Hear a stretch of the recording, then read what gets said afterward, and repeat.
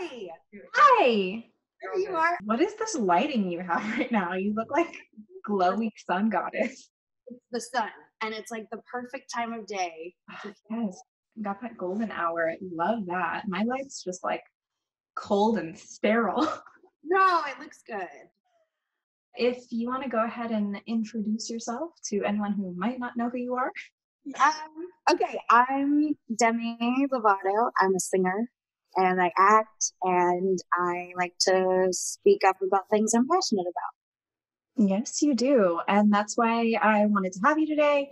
In case anyone who's watching this doesn't know, or if you don't know and you don't remember, I have a playlist called sheherthey, and it features all LGBTQ, non-binary, off the spectrum type. I'm not off the spectrum. What am I even fucking talking about? Just all over the spectrum, women and femmes and everything in music. And I just thought it would be nice to have one central place for everyone in the community to like find music they like and people they identify with. And Totally. Yeah, so you're on there. Yeah, thank you.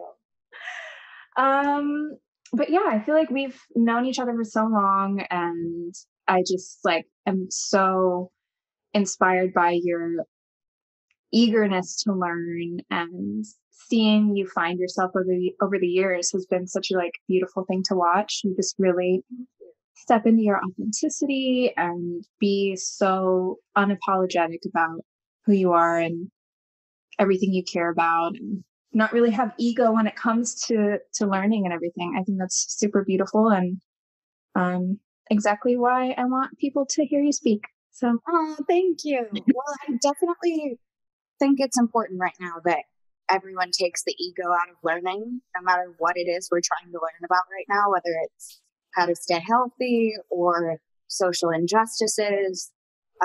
It's just like there can't be any ego right now. We all have to learn, and we all have to,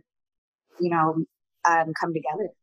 Totally. It's really interesting because for so long, and I know a lot of people are kind of going through this unlearning process and really facing a lot of uncomfortable feelings, which when you're new to like separating yourself from your ego to learn and be better and not be defensive, it can be really uncomfortable. Yeah. So I have a lot of compassion for everybody who's going through this new, like, oh my God, I grew up in a society that like gave me privilege. I can't talk. Gave me privilege for all these different reasons, and kind of seeing outside of that. So it's super important to have no ego there. But actually, before we get started, because I asked everybody else this, how do you identify pronouns, as well as if you have a label for your sexuality or not, whatever? I guess I would identify as I don't really know what I identify as when it comes to my sexuality, because sometimes I identify as bisexual, and then sometimes I like when I've listened to people talk about being pansexual, I like identify with that as well. So it's just I'm very fluid, and I've never really put a label on it, but not because not for any specific reason other than just like I'm super fluid, and I feel like there may be a term that comes out in a year or two that I relate to more. So yeah, and my pronouns are she and her. So Right. Love that. Yeah, I think it's so interesting because like this newer generation and like Gen Z and all that, and just the time we're in, it's so much more accepted and encouraged to be just authentic, whatever that means, whether it's you're fluid, whether you want to label yourself as this thing one day or that thing another day. It's just like being true to yourself in the moment is the most important part. And I think that's something that so many prior generations are really missing, that can be harmful for people trying to find themselves. Yeah, I learned a lot about myself personally just over the past couple of years as I've like leaned into being more authentic and doing things that make me happy instead of what makes other people happy. It's kind of taken away those harmful behaviors or urges that like I've had in the past, because in the past I was trying to like shove down who I actually authentically was. And yeah, just I think too many generations have learned that like ignoring who you are is only going to hurt you in the long run. And so now we're kind of moving into a different world where we want everyone to be okay with who they are. And yeah, it's beautiful. Yeah. I think, yeah, it's been some nice shifting, and I feel like things are kind of moving at a faster pace now where people are like progressing so much more quickly and learning to accept things so much more quickly. So I can't imagine where we're going to be in like 10 years. Yeah. I feel like it's not even going to be a thing. Like no one's going to even, I mean, I guess that's way too fucking hopeful to think that there's going to be discrimination, but I think it's just going to be like much more chill of an issue. And at least I hope so. But you talked about just kind of coming to terms with being your authentic self and everything. Do you feel pretty okay with being yourself and being free to be yourself now? Or do you still kind of grapple with certain insecurities, and how do you kind of like deal with those? I think over the past year and a half specifically, like I've really learned a lot about who I am. And I've become more unapologetic in that, in a sense of like, if someone doesn't like who I am or doesn't like the things that I like to wear or whatever, like it's not that big of a deal. I don't look online for validation anymore in the comment section of like what people are gonna say. So dangerous to do in the first place. My God. Exactly. I untagged myself out of photos like I think like a year and a half ago. Then I turned them back on just because I like to see fan art, and then I turned them back off. And ever since I've done that, it just was like so much better for my mental health of just like not seeing what people have to say about the outfits I wear. I wear what makes me comfortable, and I just don't do anything for anybody else unless I like want to do something nice for someone, you know? No, it's so true. Cause like seeing anything, a lot of people want to be like, I'm strong. I don't care what people think about me. But then like when you're constantly seeing people commenting on like everything about your identity, how you present, how you look, like everything, it's just like nobody can be numb to that. It's just not possible to be unbothered by that. Right. And I feel like I used to read the comment sections of like, what should I be like, even in the past month or so, like, what should I be posting about? Because I want to be more in tune. I want to like know things that I should be highlighting. And, but you know, even there are times where people are telling me to post about things that like I might not know enough information about yet. And I like don't post for anybody but myself, and putting things on that platform of like, this is what I want to share and hopefully help people with. But even in that sense, like I don't post for anybody. I don't do anything for anybody but myself and my happiness. That's all that matters at the end of the day. I think, just taking the time to learn things is so important. People are so quick to post things and then realize later on it might have been harmful, or it might have not been the most helpful, productive thing, or right, some sus shit behind it. And then you're like, well, fuck. Right. So I think that's the number one takeaway, is just taking the time to educate yourself and being okay with not knowing everything. Yeah. Like people are so focused on like having all the answers all the time, and it's okay to not know shit and say you don't know shit. Like I am totally okay with acknowledging that I don't have all the answers, and like every day is a work in progress, and I will continue to learn, and I will do whatever I can to learn. But I do not have the answers. I thought that I would know a lot more by 27, but I feel like I'm just now starting to learn. I feel like there's some quote by some philosopher, just about how like you never stop learning, like up until the day you die. Like we're just going to have to constantly be learning because we don't know everything. Things are always changing, and there's just always room to be better and room to grow and room to learn. Yeah. you know. Um, so I wanted to talk to you a bit about your coming out process, which I I think you came out like right shortly after we met or right before. I don't recall. Yeah. It was, well, I think my documentary came out and like right around the time that we met or right after. And No, but you came out to your family.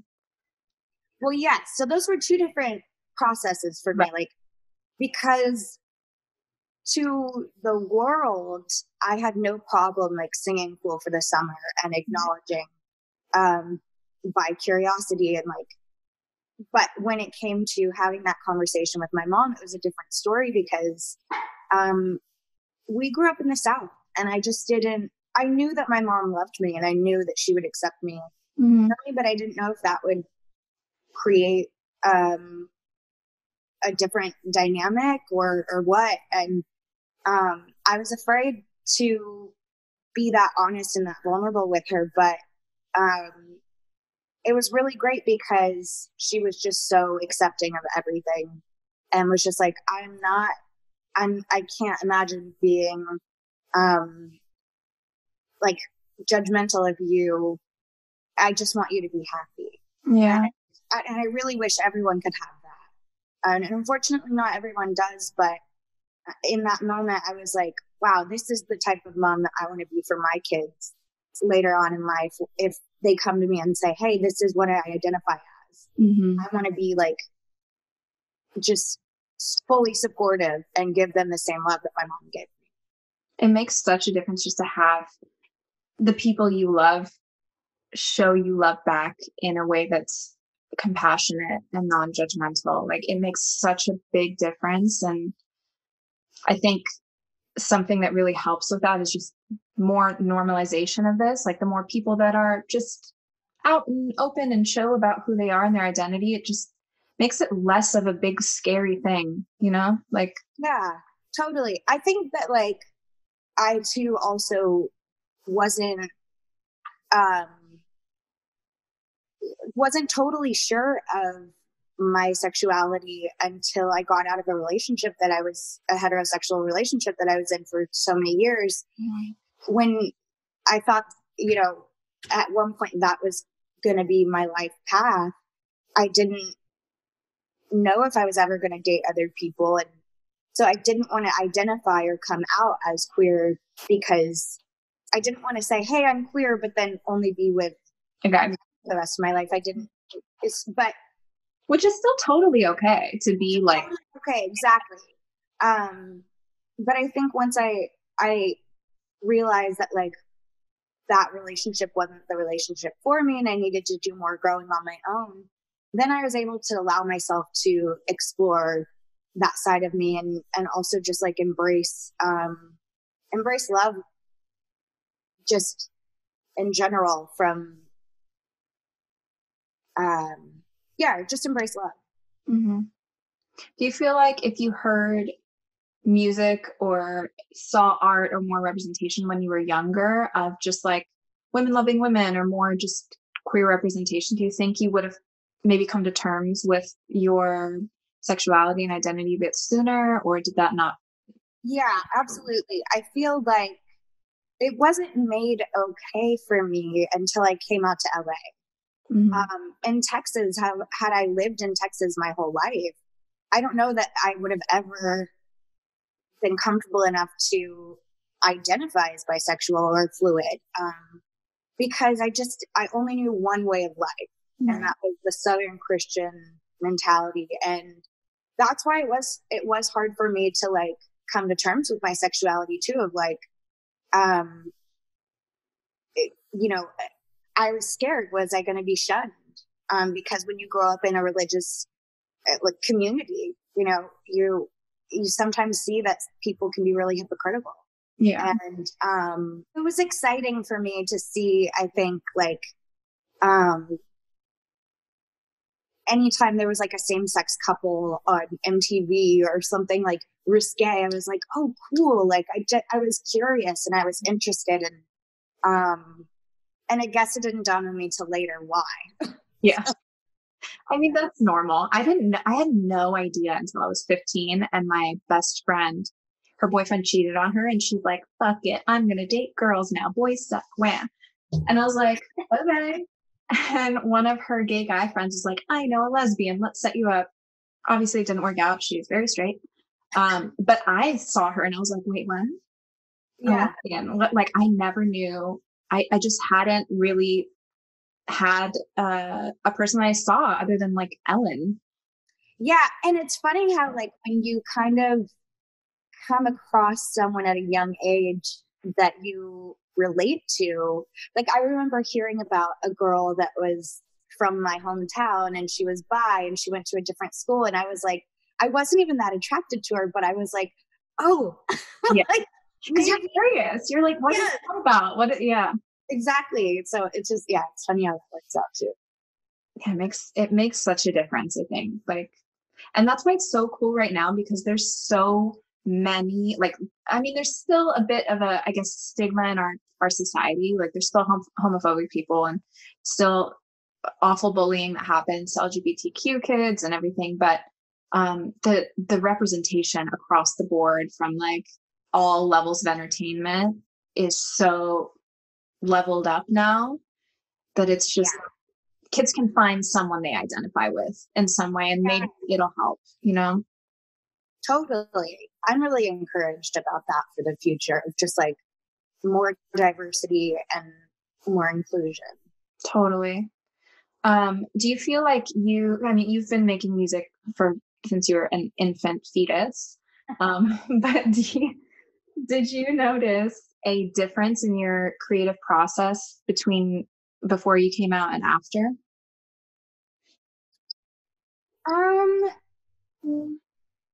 I definitely, before I like came out, I was very, very particular about pronouns being he.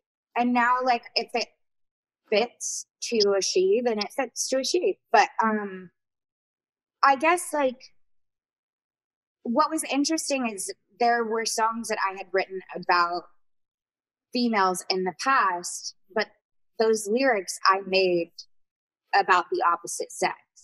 Mm-hmm. And I guess I never realized that until just now.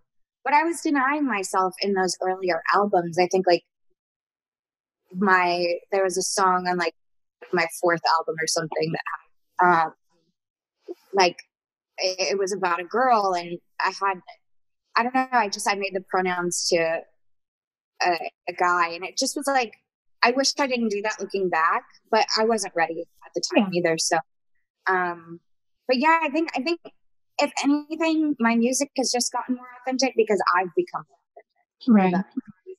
So we've all had that moment in our life where we kind of come to terms with the fact that we may be queer or lying elsewhere on the spectrum of sexuality or gender. Did you have a moment, like a kind of coming out moment with yourself or with your family about what you wanted to do with your career in music? Or was it just not really a thing because you started so young?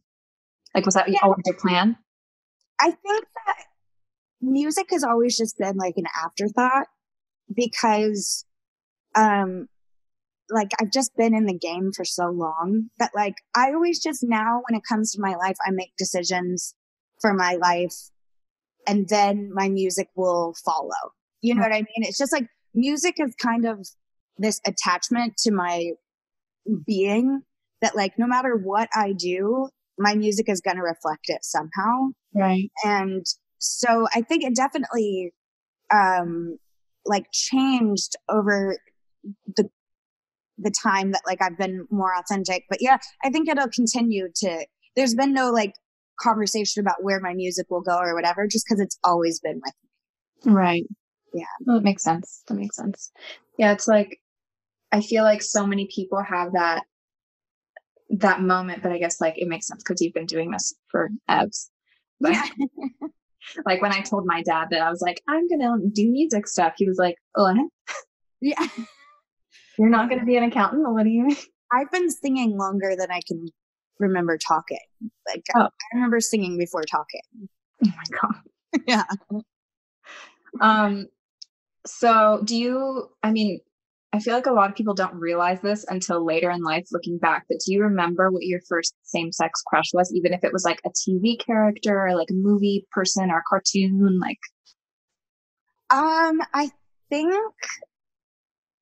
I think it may have been one of my best friends when I was like a preteen. And I think that I didn't realize that's what it was until I got older. We did make out all the time, but I didn't didn't put that one together. no, that's not obvious. That's not Yeah. obvious. Okay. So it was just kind of like, I don't know. Looking back, I guess she was my first same-sex crush. But I think it's like one of those things where girls kissing is more normalized than guys kissing, So like Sure. for two girls to make out when they're drunk at a party, it's not, you don't have that thought as a female of like, guys, stop. You don't have that thought of like, oh my gosh, maybe I'm queer. You just think like, I'm just being a girl. I'm having fun. yeah, I'm just having fun. But then later on, I was like, wait, I'm really ignoring a part of myself that I need to like identify. And yeah. Wow. Yeah, when you decided to like come out in your documentary, because that's a whole other thing. Like coming out to yourself is one thing, and Yeah. then coming out to your like close friends and family is another thing. But then coming out like publicly as yourself, whether you have a bajillion fucking people following your every move or whether you're just in a small town somewhere, it's a big deal to live so openly. Did you have any like apprehension about that? Were you nervous? Did that change anything for you? No, if anything, like, so what's interesting is I did a music video called Really Don't Care at Gay Pride in West Hollywood. And I was on this float. Like, I looked butch. You have a little like shaved front. Yes, I had like, yeah, I think it was shaved. And then I was like in a masculine outfit. Like, it was not, what's funny is I look at that and I'm like, I was screaming. Like, hello, I am queer. But I was not ready to acknowledge it yet. And so by the time I was able to acknowledge it, I was like, so many people like are not going to be shocked to find this out about me that it didn't make it that scary for me. Right. I think it might have been a different situation had it been like maybe right out of Disney Channel or right out of like, I don't know. I've just had already like been an advocate and an ally. So you're part of the community, but like, and you were like just dancing around the community. Yes, I was exactly. Yeah. Exactly. Yeah.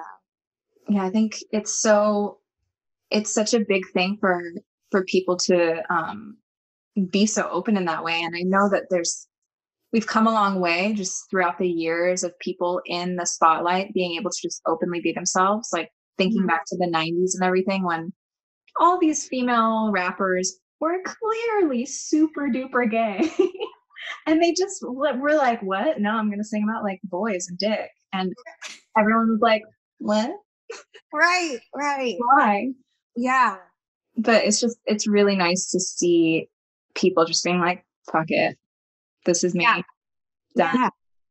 And that's been the most rewarding part of my adulthood is embracing who I am, flaws and all, sexuality and all, like just learning more about myself every day and then leaning into the authenticity of it. Like that keeps me grounded. And yeah, it's been the greatest gift in adulthood.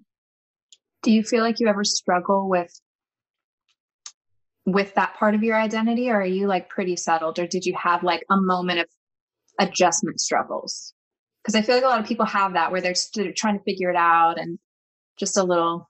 Yeah, I mean, I don't know. I still feel like I still learn so much about myself every day, and I know that I'm gonna continue to learn more. That like, it's just like it's nice to be able to like know that no matter what relationship I'm in today or where I am, like I'm comfortable in my skin and my sexuality, and it's cool to like I get to continue to live with that mentality the rest of my life.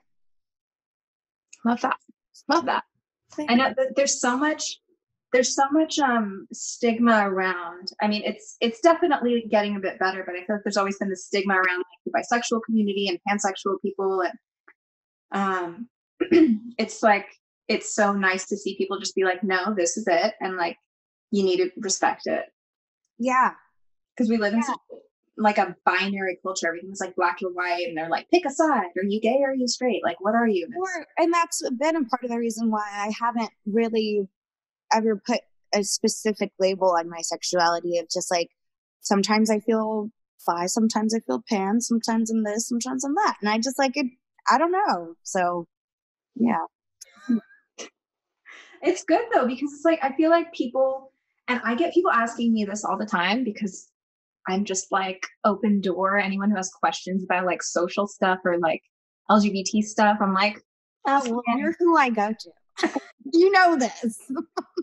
Like people always come to me when they're like, so I met somebody and they're trans, but they're also a lesbian, but they were born a man, but they're a woman now, and they're polyamorous, and they're this, and they're that. Yeah. I'm like, explain it to me. And I'm like, there's nothing to explain. The problem is so many people are trying to put people in boxes, into these like pre-made boxes that we've had forever that don't fit everyone. And people's brains hurt from like, they're trying to put it in a category, and it's like, it's not for in that category or that one. Just let it be what it is. It doesn't matter. Just let that person be who they are. They don't need to fit whatever pre-made labels we have. Yeah, I agree with that totally. Okay, gay shit aside, what music have you been listening to lately? Do you have any like current new artists that you've been listening to a lot? I just recently discovered this band. I think it's a band. The artist name is Jungle. Oh yeah. So I'm really digging that. The album that I was listening to, I don't know which one. And then like, yeah, I've been really into Tame Impala. Yeah, and that album's so good. It's so good to just like drive around or like ride a bike or something and just be outside listening to that right now. Like California summer. I like will listen to it by the pool because I'm living outside right now. Yeah. Just like laying in the sun every day. So yeah, it's really nice. But they like it's a good soundtrack to laying out. Absolutely. It's like if there's sun out, Tame Impala is like, yeah. I know I think you were mentioning Rosalia a bunch too, but she's just like insane. She's so cool. The coolest. You don't get cooler than Rosalia. No, I'm like, she doesn't even try, and she's just cool as hell. I know. I heard too, because my friend was doing visuals for one of her live shows, and he was telling me, I don't know if it's common knowledge, whatever, but he was telling me all of her music from her first, or I guess last album, whatever, it's all based on this one old Spanish book. So it's like all of her songs are written based off of this novel. Oh, wow. Like, how fucking cool are you? The coolest. Like, what? I wouldn't even think to do that. I feel like everyone I know writes music based off of their life experiences or.